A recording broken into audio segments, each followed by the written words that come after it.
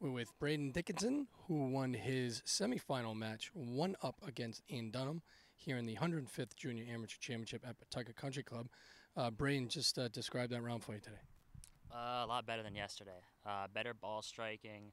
Started off hot, but then I kind of mellowed out. But it was back and forth the entire way. But in the heat of controversy, I showed that I can still get it done.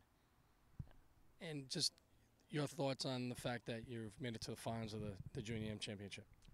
Just grateful. Yeah. Late May, broke my ankle, missed out on states and other tournaments. Just happy to be in this position. How'd you break your ankle?